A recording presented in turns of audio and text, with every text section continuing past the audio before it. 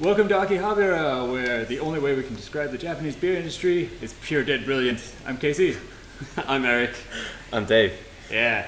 So this has been something we've been wanting to do.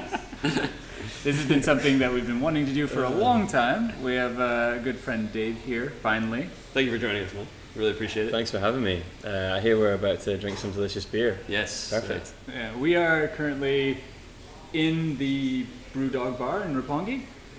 This is also thanks to Dave. Thank you, Dave. So one of the biggest things, we purposely have held off on doing BrewDog for a long time now because we promised that we'd do it with Dave since they're Scottish, he's Scottish. It holds a special place in your heart. Shit, forgot to wear my kilt. That's probably for the better with this Yeah, of course. We normally open the show with a dick joke. We didn't do it today because we're in a bar. So you probably could have seen my dick if I had my kilt on. For this episode, we are just doing basically their frontline beer.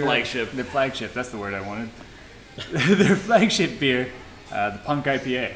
All right. Oh yeah. All right, we get to drink now. Yeah, I mean, do we want to talk at all? Let's drink No, it let's just first. drink. Okay, No, let's I'm drink joking. it first. It's 5 minutes of this. So, if we do a cheers, but do it in Scottish. Okay. Tell us how to do that. Slanjava. Slanjava. Slanjava. Slanjava. Slanjava. Slanjava. Get it done, yeah. So a little bit of background info on BrewDog. We don't have a whole ton of specifics. I do because I did my homework. Well, I did too. Jerk. But I do want They're from to. Scotland. Yeah. Casey got that. You do that shit.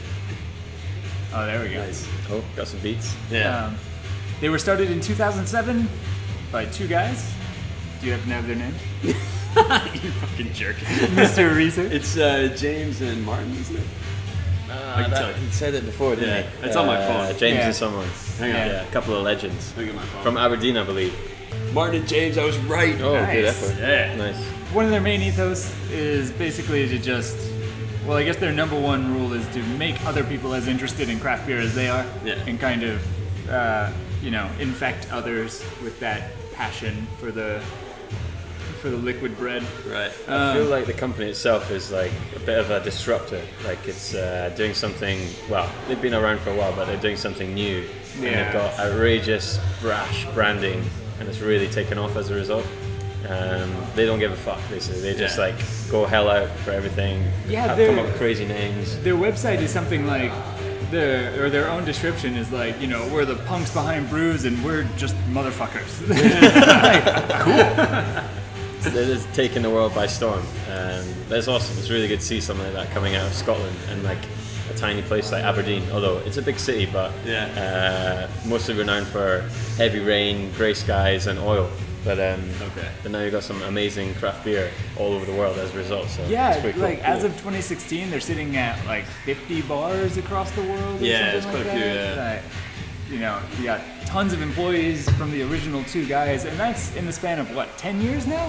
Yeah, it's about 10 years, right? That's crazy. One thing And- that surprised me is Japan was one of the first places they exported to. Which was like back in 2008. Like Yeah. the second year that they were in business, they were already exporting here. So when one of the first before craft beer really got big here, that was kind of BrewDog was one of the first ones you saw. Yeah, I feel like they did pretty well to get ahead of the curve. Like, Yeah. really establish themselves quickly in Japan, while the whole scene was like taking off. And as a result, they've got this massive bar in the middle of Roppongi, which is pretty amazing. So,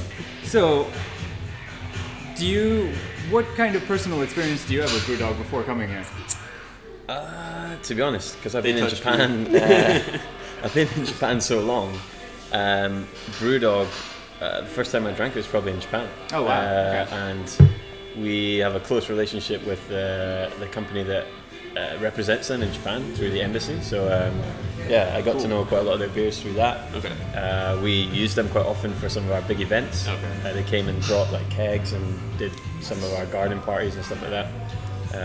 But yeah, going back to the UK, like going into some of the BrewDog bars, they kind of look like this actually. They're pretty similar kind of setup and pretty cool locations. As Ian was saying earlier, like kind of a bit out of the way, kind of back streets and stuff like that. So you can't necessarily find them that easy, but pretty cool. Cool. And just the range of beer they have to offer is amazing. Like, 20 taps in here. loads of different guest beers. So it's really cool just to come in and try something new every time. So. All right, so you want to talk about the beer a little bit? Yeah. So.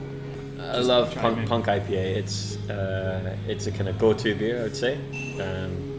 Always pretty refreshing, quite fruity. It's surprisingly light for like a 5.6% beer. Yeah, the same way. Easy It's to like drink. super drinkable. You can drink a lot of it, which is dangerous. I have. And, I have as well. A lot of it. It gets you to where you want to be. But it's just always really refreshing and nice. I think it does a really It's a belter. Flagship is a really good. Pure Dead Brilliant. Pure Dead Brilliant. Flagship's a really good word for it, but at the same time, it's also a really good. What's the word I'm looking for? Like, it's a good recruiter beer, I guess, to bring you into the craft beer scene, because it's consistently, depending on whether you like certain beers or don't like certain beers, it kind of offends no one. Right. But at the same time, it's a really well-made beer that, if you're used to only lagers, it's not too offensive to jump into this. But at the same time, like, oh, I only like stouts or whatever. This is it's still got enough character to it, personality, I guess. A lot of times with IPAs, they might be incredibly hoppy, like that's their thing, and they aim for the hop aspects. Or you might get a pale ale or an IPA that goes for the kind of the sweet citrusy. Yeah. And this kind of has notes of both, and they're both balanced enough that that's what makes it so drinkable. Right? Like it's smooth, it's got a nice bitterness and a nice little bit of sweetness and citrusy notes on it too. So I find it enjoyable to drink. Yeah. I drink it quite a lot. It's accessible to me quite easily every Friday. So, but I love the fact that I can see it everywhere in Tokyo. Yeah. And it's in every store. It's in convenies, some convenies now. It's like that's amazing. Like to see this company have so much penetration into the market that it's in. That's one of it's regular so stores. difficult. That is quite groundbreaking, I would say, for a British beer company to have done that with so many competitors. And you got the whole Japanese craft scene as well. So. It's really impressive. We recently, I don't know if it'll be up yet or not, but we did an episode on Brooklyn Lager, and the whole way that they were able to actually penetrate the market was basically by being bought by Kirin. Yeah. It took marrying a Japanese dude's daughter basically to get in. So the fact that BrewDog has been able to maintain a presence here and build a presence, being a foreign company, is really impressive. As always, thank you for watching. Big thanks to Dave for 1, setting this up, and 2, finally joining us. Thanks for having me. Pleasure. Thanks to BrewDog Roppongi for hosting us. Thanks to Ian for helping us out, helping us get everything set up, and actually doing a brief interview with us. Really appreciate all that. How do you say it again? Slanjava. Slanjava. Slanjava.